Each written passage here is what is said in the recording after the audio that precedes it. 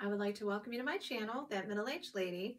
My name is Denise, and in today's video, I wanted to give an update to several previous videos I have uploaded that went into detail of the journey I've been on, trying to figure out what has been causing some postmenopausal spotting, namely some grayish, blackish discharge I would notice on my panty liner from time to time that sometimes would also be a light brown, so it would fluctuate between two colors, which is indicative of old blood that just takes longer to make its way out of the vagina.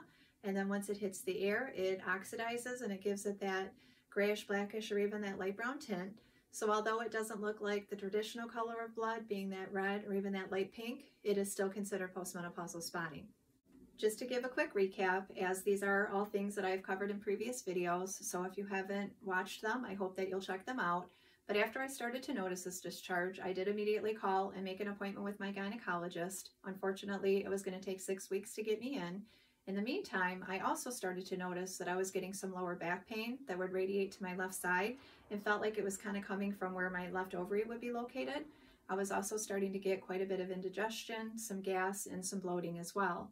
Concerned that something more serious might be going on, I did go to the ER where they ran some tests, including a CT scan, where everything came back normal.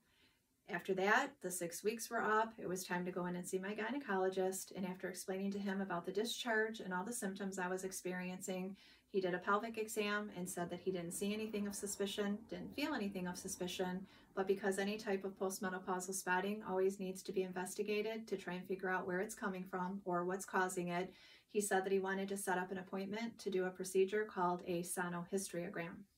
Unfortunately, this time it was going to take 2 months for me to get in to have this procedure done. So in the meantime, as I continued to experience all my different stomach symptoms, I decided to make an appointment with my gastroenterologist just to make sure there wasn't anything going on with my colon or my stomach. He also ran several tests, including a colonoscopy, an upper GI, which is a scope down the throat, and then also a HIDA scan to test the function of my gallbladder. And after all of those came back normal, said that he had to agree with me that perhaps it was something female related. Eventually, the 2 months were up and it was finally time to go in and have this procedure done. But as the saying goes, whatever can go wrong will. And I woke up to this horrible snowstorm, but I thought there is no way I am going to let anything get in the way of finally trying to figure out what exactly is going on. So I basically white knuckled it all the way to the doctor's office. It took me much longer than what it should have.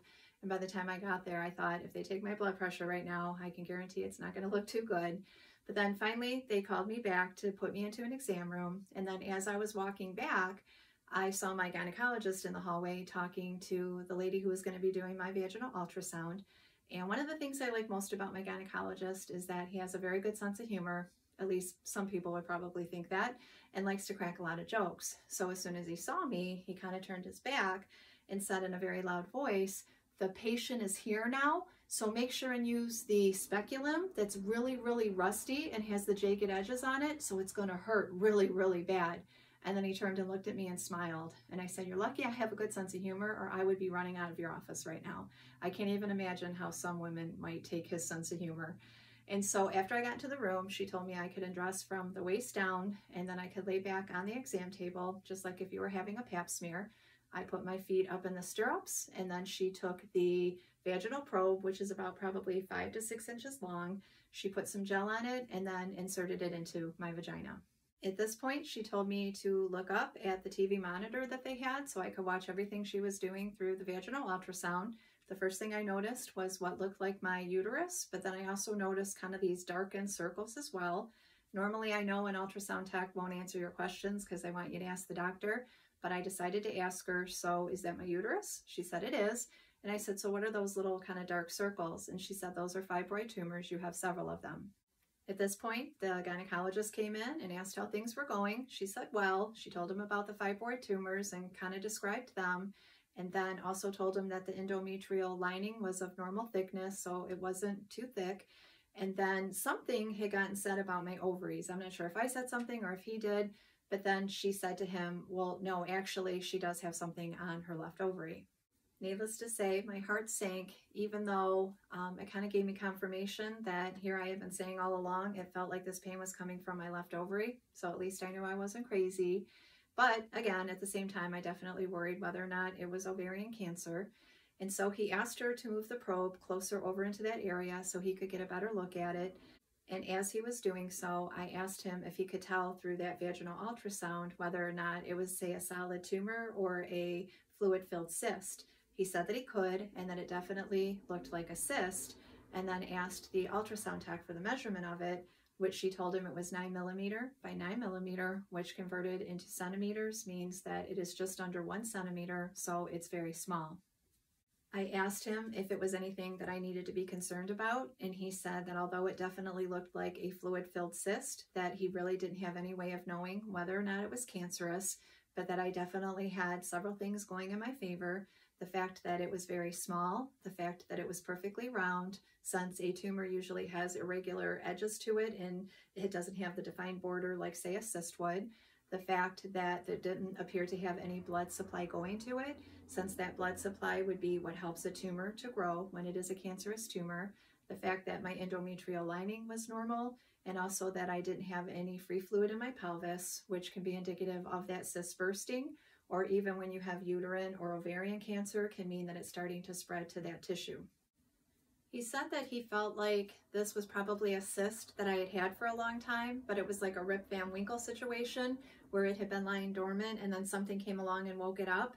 But I had to disagree with him because I had had a vaginal ultrasound done 2.5 years ago for a different issue, and nothing had turned up at that time about any kind of cyst on my left or even my right ovary. So whatever had caused this had happened within the last 2.5 years. I did tell him that, but he really didn't have much to say about it. I kind of felt like he maybe didn't even believe me. But I asked him if that were the case, then what exactly do you think could have caused it to wake up?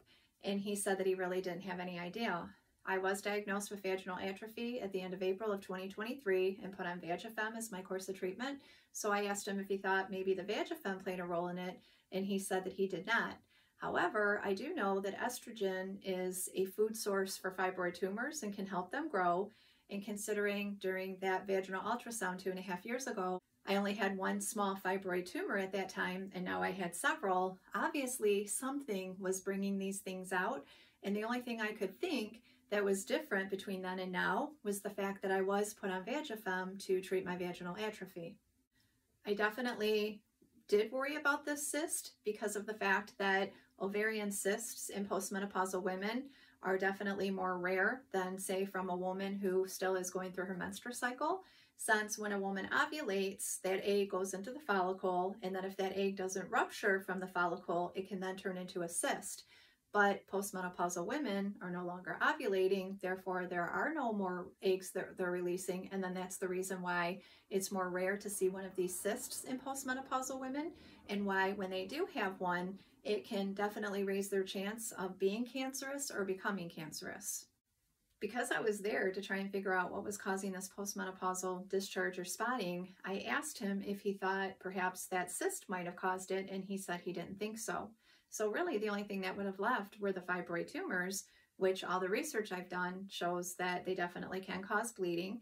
They can cause lower back pain. It can also cause some sensitivity wherever the fibroid tumors are located at, and it can even cause some bloating, all of which I had been experiencing.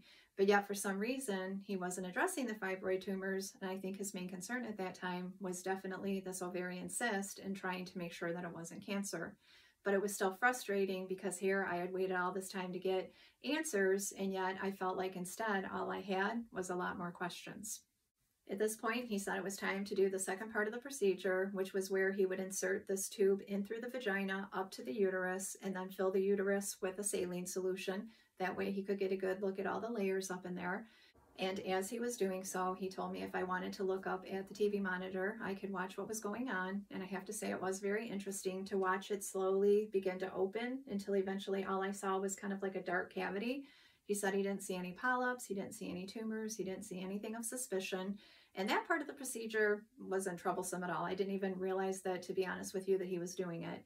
And then he said it was time for him to take a little sample of the lining so that he could send it away for a biopsy, and which is basically the same thing you would do during a pap smear, since some of that tissue or those cells can be cancerous, and the only way to know is if you have them looked at underneath a microscope.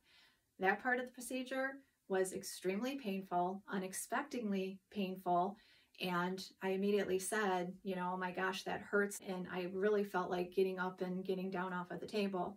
Normally, I have a very high tolerance for pain, so I'm not sure why that hurts so much or if every woman would experience that. But all I can say is that although this really only took maybe 5 to 10 seconds for him to complete it, it felt like a lot longer.